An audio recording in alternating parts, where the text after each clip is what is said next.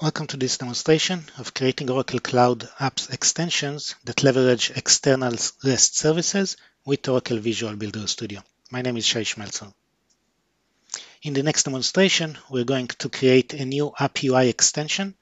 We're going to leverage data both from the Oracle SaaS set of services as well as from an external REST service that provides us data. And then we're going to mesh those two together into a single application that we're going to develop and test visually using Visual Builder. We're going to create a new App UI application. We'll call it Employee Locations. And in this application, we're going to use both an Oracle SaaS REST service as well as an external REST service. So let's go over to the service connection, and we'll create a service connection first from the catalog. Use the HCM catalog, and we would look up details about employees.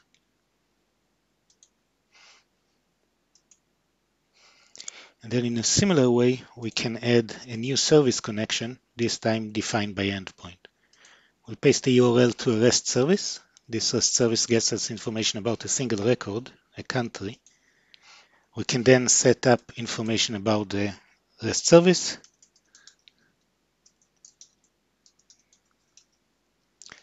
about the server connection. Over here, we right now don't need authentication, so we're going to use the none option. And then in the test option, we can actually test our REST service, provide a country code, send request, and get the results. We'll save this as an example of the typical results, and we'll create the connection. So now we have two REST services that we can leverage in the application that we are building over here. So in this application, we're going to provide first a list of employees. So we'll pick up from the services the HCM service and the employee. We'll drag and drop it onto the page to create a table. We'll pick up the display name, the city, and the country of an employee. We'll use the person ID as the ID of the record and click Finish to create the table. We can set all sorts of properties for the table. For example, we're going to set the height for the table to be 300 pixels, like that.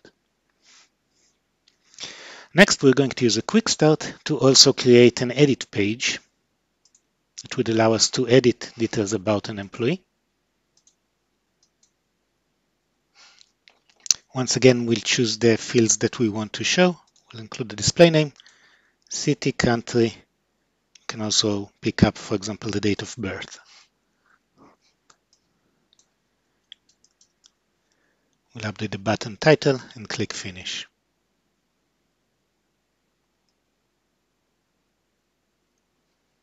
If we switch to live mode now, we can click on an employee and go and edit the details of the employee in the edit page. Now let's modify the edit page to match our information. So we'll switch the title.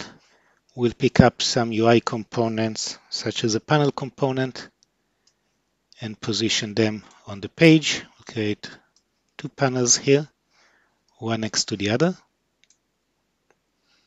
And then we're going to pick up the component that has the initial form and put it on the left side. On the right side, we want to see information about the country. So to do that, we're going to go back to the data. And this time, we're going to use the country service.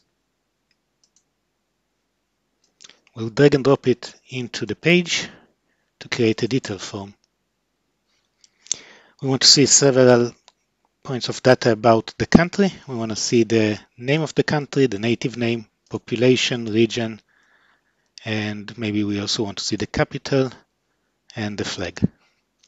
We can rearrange the fields. Click Next.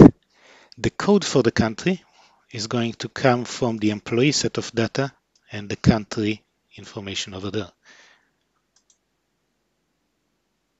And there you go. We can now see information about the United States, which is where this employee is located.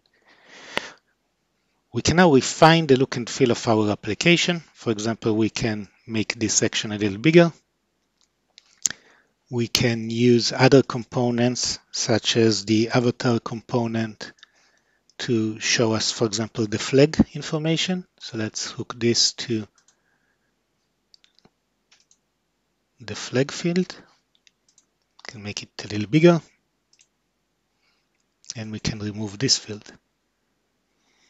And that's our little application. We can now run to preview it.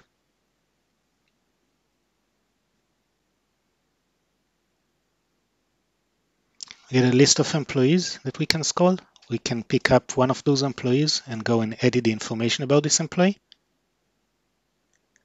Over here, we'll get information about the employee as well as the country where the employee is located. We can also use our form to update information about the employee and save it back into the Oracle HCM data.